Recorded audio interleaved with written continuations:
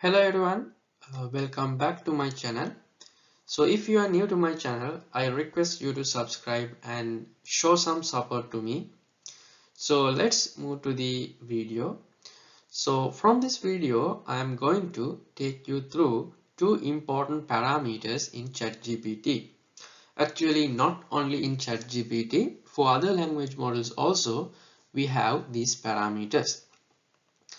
So before that, if you don't know what is a parameter is some kind of a value that user can set to change the configuration of a machine learning model. So normally when we are using large language models, we use default parameters, but we can change them depending on our use cases to get better results. Based on these configurations, we can get totally different results for a given input. So the parameters we are discussing here are temperature and the top P. So in order to get idea, first let's see what is the effect of these parameters to language generation. Alright, so basically both of these parameters decides the deterministic nature of a language model. If we set higher values to temperature and top P values, the deterministic nature of the language model became lower. In other words, language model will behave more random manner. In such configuration, if we generate outputs for same given input prompt, every time it generates something different and random. This can also be considered as the creativity of a language model. So, if we are thinking about use cases, for the use cases such as story writing, writing poems, instances such as generating titles or taglines, in such cases we can use top P and higher top P and temperature values because we can get randomized answers and we can combine these to get more effective output. So by the other hand, if we set temperature and top P to lower values, language generation will be more deterministic. So here most probable words would take place. Basically with the temperature 0, we can reproduce the same output for a given input prompt. So in this case also the use cases would be question answering kind of things where the factual accuracy is more important than the creativity or the randomness. Okay, next let's discuss how these are different from each other. So in a generative language model, the primary task is to predict the next token.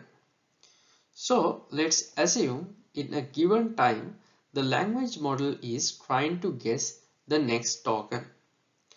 So here what happens is, it will measure the probability of each of the word in its vocabulary to be used as the next token.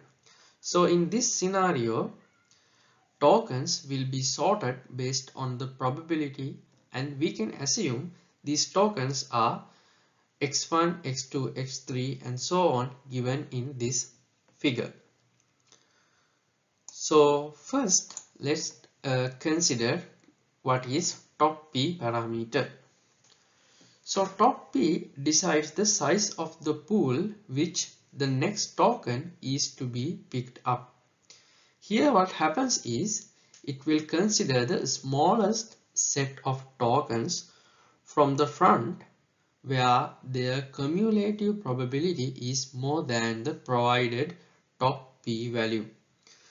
So in this example, the top P value is set to 0.6 and tokens x1, x2, x3, x4 and x5 will be chosen as the pool where their cumulative probability is 0.6607 which is greater than 0.6.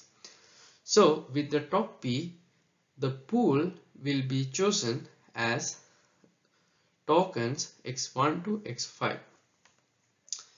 So basically this will be the pool which the next token will be picked up from. Next, if we consider the temperature, temperature is set to decide the variance within the pool we selected. So if the temperature is higher value, then the chance can be given to even least probable candidates in the pool such as x5. If the temperature is lower, the chance will be given to the tokens such as x1 and x2. If the temperature is 0, it will always pick the most probable token, which is x1. That's why in every time it reproduces the results. So basically this is the general idea behind this if we are not going to technical details. So this is an example of how top P and temperature works. I will show the extreme ends only so that you can understand how it works in between as well. So here top P and temperature both set to 1, where it gives the language model the best flexibility.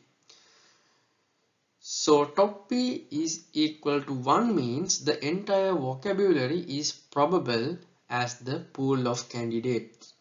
So the temperature 1 means again any from the pool can be taken as the next token. So here I am generating a tagline for a coffee shop and I am getting best creativity here. All the tags are diverse and random so that I can combine these to generate a better one. So these are to showcase what happens if we set 0 to either of these two parameters. Here it will reproduce the same results in all the iterations. So this is the basic idea behind top P and temperature parameters in ChatGPT as well as other language models. So I hope you have learned something from this video. If so, please make sure to subscribe and show some support to me. So see you from the next video. Thank you for watching.